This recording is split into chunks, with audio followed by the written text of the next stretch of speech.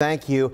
After a week of scandal, Virginia has been given an infamous slogan by the front page of the New York Post. You may have seen it by now. It reads, "Virginia is for losers." Of course, a play on the popular phrase, "Virginia is for lovers." And now the question, could the negative publicity be bad for the state's economy? Business experts here in the Commonwealth are weighing in. AJ Nwoko has an update.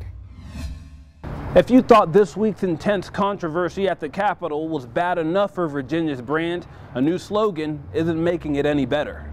Thursday's front page of the New York Post pretty much sums up the Commonwealth's week of controversy in a scathing phrase: Virginia is for losers. But it's the state's new scandal-inspired slogan, bad for business. And that's everything you don't want to see if you care about job growth and attracting millennials and attracting a workforce to your state. Business consultant John Boyd seems to think so. A major responsibility for a governor in 2019 is to be the salesman-in-chief of their state. A role Boyd says Governor Northam can't fulfill while clouded in controversy. Companies don't like uncertainty, and they don't like this cloud of uncertainty that's over the state. But really, I think the biggest negative is this idea of the governor's inability now to make the case for Virginia. But Northam's scandal is just one of the three now dragging Virginia's reputation through the mud. As Lieutenant Governor Justin Fairfax deals with sexual assault allegations and Attorney General Mark Herring comes to grips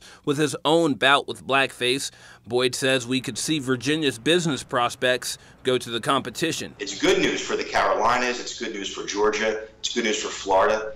It's good news for the states that Virginia is competing with. And Boyd says it's only a matter of time before calls for resignation start to come from the business community. And the ramifications to the state business climate go beyond mere company relocations and expansions.